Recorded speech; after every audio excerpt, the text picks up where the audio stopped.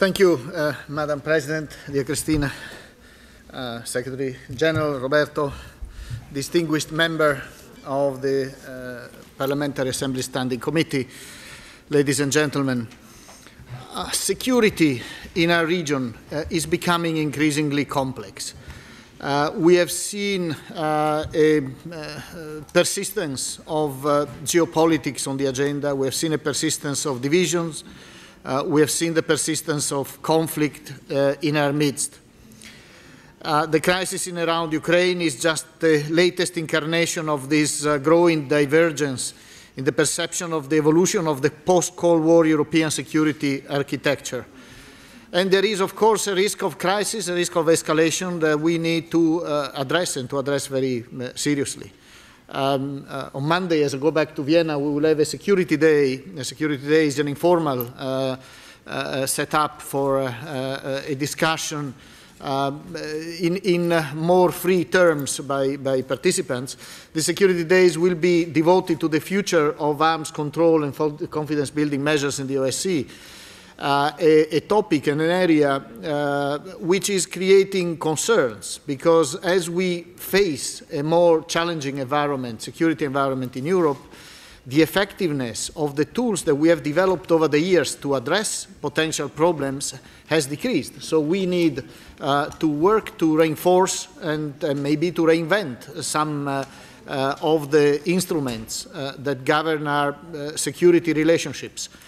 The good news is that we are having quite some interest around this. We have very high level participation from NATO, from the Russian Federation, from many of the participating states. But the less good news is that there doesn't seem to be, beyond, I have to say, an egregious, a very important German initiative that has been presented in the last few weeks for new steps in conventional arms control. But there doesn't seem to be a meeting of minds. There doesn't seem to be a convergence, if you want, on vision, on where to go. And that's obviously worrying. Part of the problem we face is that as the community is more divided, we face challenges that are in many ways common and that need common policies, common strategies. And having a divided membership, a dividing community is a problem for the organization, is a problem actually for the international community. I'm coming from New York. I spent a week at the General Assembly in New York, and one of the key messages that came from both the debate in the General Assembly and some of the many high-level side events, like the Summit on Migration and a number of others, was that to face the new transnational challenges in an effective manner, we need a stronger unity. We need coalitions within the international community. We need also new ways of operating. Now, the OSCE, and let's focus for a moment on the OSCE.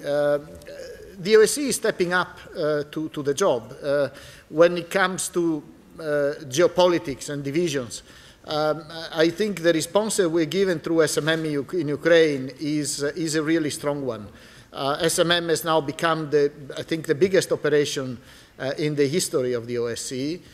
It has gone on for more than 2 years. We have today more than 1,000 people in Ukraine. We are engaging these days in trying to support the implementation of an agreement between the sides to disengage in 3 areas of the line of contact. It looks easy, but it isn't. We still face problems of access. We found that the roads where our monitors should go to patrol are heavily mined, and there are many unexploded objects, devices on those roads, so they need cleaning up. At the same time, we had obstacles in terms of our ability to remote monitor the situation, especially at night. Our monitors change mode of operation to avoid excessive security risks, and we rely more on technical equipment and remote sensing and observation. But we had cameras that had been stolen, others that had been sabotaged, and the wirings have been cut. We had huge losses in terms of our UAVs, our drones, that have been repeatedly interfered and shot down, especially on the separatist side, with very sophisticated techniques. We faced military-grade jamming that in some cases led to the loss of control of these systems that are very expensive. They're, just to give you an idea, they cost about €1 million each, and €1 million each. And in some other cases, they've been directly targeted. In one case, we saw the picture of an advanced anti-aircraft system called Strela that was targeted the SMM, and soon afterwards the SMM disappeared from the screens. So that was a pretty straightforward connection between an air defense system and the loss of contact with the UAV, to the point that we now suspended this operation of these large UAVs, and we're relying on smaller systems that allow us, at least at a tactical level, still to continue this cover through an remote imagery system. At the same time, as I was saying, we face a number of issues ranging from terrorism to violent extremism, cyber threats, organized crime, trafficking, movements of refugees and migrants, challenges to sustainable development on the long term, from climate change to disasters and growing economic disparities. And these challenges affect all of our countries. So there is a debate also on how to prepare the organization to address more effectively some of these things. And here I would like to refer to and I heard the statement on migration that was made just before from Mr. Lombardo, from the Swiss delegate. My point on that is that there isn't really a debate as to whether the OSCE should deal with migration issues or not, because in fact it is dealing with migration issues. And I'll give you a few facts. In the Secretariat, I have, in the Transnational Threats Department, we are dealing with implementation of an agreed concept on border management. I have a police unit that deals with smuggling of human beings. I have a representative of anti-trafficking that deals with trafficking human beings. I have an external cooperation department that deals with the partners, and the discussion with the partners, the issue of migration is gaining increasingly profile. I have an economic coordinator whose work is based on a decision on legal migration. So we're working on legal migration issues based on a ministerial decision. Our gender section is looking into issues together with the anti-trafficking coordinator related to traffic of women. And of course, we're looking at the issue of children as well. Our field operations, including the one here in Skopje, are monitoring. They are present at the border. We have also opened a little bit of a permanent presence at the border to monitor constantly the situation there. Our institutions, ODIHR is dealing with tolerance and non-discrimination. It is dealing with the human rights of refugees and the problems of social inclusion. So in fact, we do cover so many things, and our broad agenda allows us not to securitize too much the debate on migration, even though as we deal with violent extremism and terrorism, we also look at how this may relate to migration flows, but we don't really connect it too directly. But we really look at every aspect, including the human dimension. That I think is very important. The challenge is to try together with the participating states to turn all these things that we do into a coherent strategy and to try to have a broader vision. And that's where Ambassador Wild, with his working group, has done a huge work. And I really hope that this now can materialize between now and the ministerial into a statement or a decision that we should have a policy framework that brings coherence in all the things that we do. Otherwise, we will always be dealing with this piecemeal, which is obviously not ideal. So dealing with these new kind of challenges, as I was saying, requires building flexible, new kinds of coalitions. Coalitions that bring together states in different ways, but also non-state actors. And so we're looking at developing strategic partnerships, complementing the intergovernmental dynamics, mobilizing resources of civil society, women, youth, religious leaders, academia, media, and even less traditional partners like cities and the corporate and philanthropic sectors. I'm organizing now in cooperation with the mayor of Vienna a security day for early next year with mayors to see how mayors deal, because they are the front line. They are the ones who really deal on a daily basis with some of the challenges that governments sometimes struggle to turn into or to develop policies to address, whereas mayors have to do it. And so in a way, mayors can help governments also shape the policies that are needed. In this context, the relationship with parliamentarians is even more important. And I think, and I can only echo what President Mutonen said at the beginning, that there has been a constant positive development in the relations between the different parts of the OSCE family.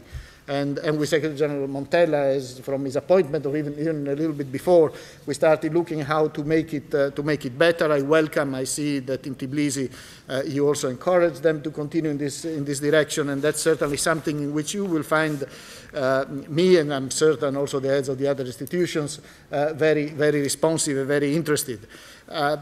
Strengthening the synergies, and we had a good example, the visit to Turkey that was mentioned earlier. The director of my office I was invited, and the director of my office then attended the visit to Turkey. That was a very useful step. It was initiative, it was appreciated by the Turkish authorities, but it was found useful by all of us. So I think this kind of model is something that can be pursued further in future. Elections remain for you another main area of observation. I'm very pleased to see that relations on this with ODIHR are proceeding well. Now, looking ahead, where are we going? And this is where I would come in with a few words on the budget, but I would like also to mention to you some of the structural problems that we continue facing in this organization. So the budget, we just put together the budget proposal for next year. Overall, the proposal for the total figure for the budget is 144.5 million. So it's an increase over the previous budget by about 3 million, which is just over 2%. 141, we're going to 144. I can break it down for you if you're interested. In the Secretariat, we have an increase of 2.5. The institutions have smaller budgets and are more vulnerable to the less available extra budgetary resources that often finance their operations, have requested higher increases, 5% each. ODIHR and the High Commissioner, over 25%, the representative of freedom of the media, but it's a small increase, but on a small budget, it looks very big. For the field operations, we have overall a small decrease, less than 1%. This decrease, in fact, is mainly from this region, in Southeast Europe. There is a proposed increase of about 4% in Central Asia, where we feel that there is a need for more assistance, more presence. And the budgets of the other operations, Eastern Europe and Caucasus, remain stable. On the budget, however, I would like to repeat a point that I made already in the past, and that's the fact that beyond, as we are about to face the usual debate about the zero nominal growth policy, we have. If we look at our organization, the budget has decreased over the last 10 to 15 years from over 200 million to 140. At the same time, while there may have been a decrease in the operations, now we are on the opposite side. We're really increasing in all areas, but this is not reflected at all in the budgetary discussions. So we are, with the resources that we have, we are now constrained, and we're really losing effectiveness of our operation for lack of resources. And I think it would be good to also take a look at the hard figures. I mentioned in the past, when I took my job, I was coming from Kosovo. I was head of one UN peacekeeping operation, UNMIK. My budget in UNMIK was 200 million. When I came to the OSCE, the budget in the OSCE was 150 at the time. So that budget of the OSCE was covering secretariat, field operations, the institutions, the conference services, everything. So in fact, a single UN operation, which was a mid-sized operation, had a bigger budget than the whole of the OSCE. So I think it's important also not to lose sight of this. If you look at the budget of SMM in Ukraine, that mission, which is a big mission, as I was saying, costs 1% of the UN peacekeeping budget. And in UN terms, that would be a significant operation. So the OSCE can do things in a way that is not expensive, but there is a limit to how little expensive we can be. And there are distortions. And here I will come to some of the distortions and some of the problems we have. One of the distortions has to do with the salaries that we pay to our staff. We're relying heavily on seconded people, and seconded people are paid only what we call the BLA. The UN pays a salary and the BLA. We pay only the BLA, and some countries give voluntarily some other money to the staff. But so we are paying our staff one fraction of what the UN pays them. And what happened over the last few months, there has been a decision to reduce that BLA by 8%. Even that is a distortion because the UN reduced their own BLA by 1%, but because the composition of the parameters that govern our own BLA is different, our countries managed to save more money on the BLA, and now I have a number of missions, I have a pile of letters from head of field operations who are complaining the staff is leaving, and we have lots of positions that are open, difficult to fill. So we really have a problem if countries keep pushing down also the treatment of the staff. Also in the Secretariat now, in the last 3 or 4 recruitments, I had 3 people who went through a whole recruitment, they got a job offered, they look at the employment conditions and they didn't accept the job. So increasingly I find this vis-à-vis other international organizations, because of course, if you look at the figures, you say, well, it's not too bad as a salary. But if you compare that salary with the salary for an equivalent position in the UN, in the Council of Europe, in NATO, or I'm not even mentioning the European Union, you will see that we are the worst payer. And in the end, if you want certain skills, we don't find the people because they go elsewhere. So these are concrete constraints that we have. Another problem we have is the lack of legal personality. You may be aware of that, but I would like to give you a couple of examples. Not having legal personality means that we have no status wherever we go as OSCE staff. I start from myself. I have here an Italian diplomatic passport. With the Italian diplomatic passport, as an Italian ambassador, and I went to the United States, for instance, I had a diplomatic visa. Now, this visa expired. I went, I requested a new visa, and I was given a tourist visa because the US don't recognize the OSCE as an organization with a legal basis. So, in fact, I pointed out, the chairmanship asked me to moderate a debate with ministers in an informal ministerial in New York. And I told ministers discussing this, you may not be aware of that, but the moderator of this discussion is a tourist. It's because that's my status there, that's the status of our people as they travel. But this is a bit of a joke, but in fact, when you look at the implications of this for our staff on the ground, then this becomes serious. In Ukraine, for instance, we don't give legal protection to the people who are engaged on the ground in a difficult peacekeeping operation. And those are your people. Those are people that you are seconded to the OSCE, and we are unable to give them a proper legal protection. I think we should do better than that. And we should be able to give them the protection that they deserve. In Ukraine, in fact, as we negotiated an MOU for the mission, on the Ukrainian side, this MOU went through an interministerial committee. It was ratified by the Rada. It's a legal document. But on the OSCE side, we don't recognize it as a legal document because we don't have the capacity. That MOU was signed. It took 2 months for that MOU to be signed by the Ukrainians. For me, it took 10 seconds. It was signed by the tourist, by me, and that's it. So in a way, it would be important to really address this issue.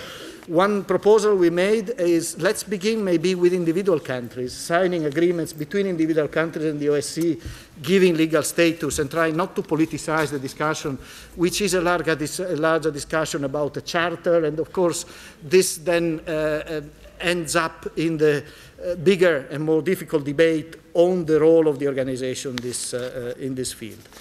So on this, I will conclude. I'm sorry if I was a bit long, but I wanted to pass these messages to you as clearly as I could.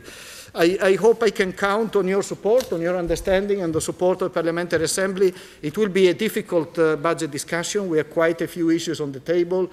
As you know, we have also issues on appointment of institutions that become complicated. So everything seems to become caught in these divisions inside the organization. The budget might be a victim of that.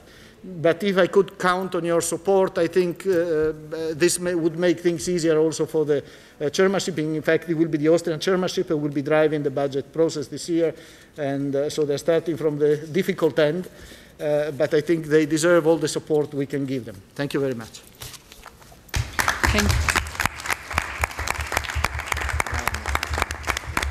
Thank you very much for this insight. I think I would say that we as Parliamentary Assembly, we are here ready to assist and to support wherever and whenever needed. Thank you very much for your work. Are there any comments? No? Yes, one next to me. Please, Roberto. If there are no comments, sorry for taking the floor. I will take the floor then in my report. But as you've triggered a very interesting conversation, I just wanted to make one comment to thank you, of course, for including also the Parliamentary Assembly in the discussions on the legal personality. I know that Ambassador Notel and Lisa Tabassi have worked out a nice paragraph for the position of the International Secretariat, and this is very much appreciated because you also include us in this protection. You indicated that you have the status of tourist in one country.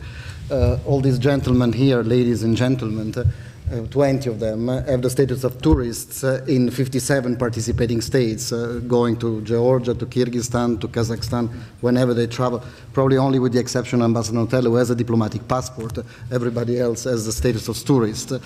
And on the salaries, of course, I will make my statement later on. But you have described the situation which is somehow difficult for you. Just bear in mind that our situation, we look at the OSCE as a target for the next 5 years. So what you've described as a difficult situation for us is an objective probably in the next 5 years after we've done due diligence, but I will talk about this later. Thank you. Thank you very much. There is another comment, please, from the Netherlands. Thank you, Mr. President. I think it is a job for our own governments and especially for ourselves to convince our governments that this personality issue has to be regulated. And I think when you look over here in the conference hall, a lot of colleagues are agreed that this has to be organized, this issue about the personality. But few countries, the governments don't like this personality issue, and I think that's the problem. So I think we all have to convince our own governments to make more speed with this issue. I think that's very important, because we discussed it all over 3-4 years. Thank you very much. Thank you, Mr. Tevin. It's an important point, yes. Continuing, any more comments? No. Continuing to talk about finances, I sometimes like it very much when finances are in the hands of women. In this sense, our treasurer, Doris Bonnet, you have the floor. Vielen Dank, Frau Präsidentin, liebe Christine. Die Worte unseres Kollegen Zannier, die haben mir gut gefallen. Nicht nur, dass wir wissen, wie hoch das Budget und der großen Organisation OSCE ist, sondern auch, dass bei Ihnen das Budget um knapp, etwas mehr als 2% gestiegen ist und somit etwas höher gestiegen ist als unser Budget. Aber eines wird nochmals ganz, ganz deutlich, und das hat auch der Kollege aus den Niederlanden auf den Punkt gebracht. Es liegt an uns, wenn ich sage Regierungen, dann kann ich sagen, ja, wer sind denn die Regierungen? Das sind doch wir selbst. Wir wählen doch dann unsere Regierungen. Es liegt an uns Parlamentariern, dafür Sorge zu tragen, dass wir diese Organisation, wenn wir sie denn ernst nehmen, und ich habe den Eindruck, dass unsere Organisation in den letzten 2 Jahren zunehmend an Bedeutung gewonnen hat, dass wir diese dann auch bitteschön entsprechend ausstatten. Und wenn wir die UNO schon mit Riesenbeträgen ausstatten, die brauchen es auch, weil sie ja dann auch die humanitäre Hilfe vor Ort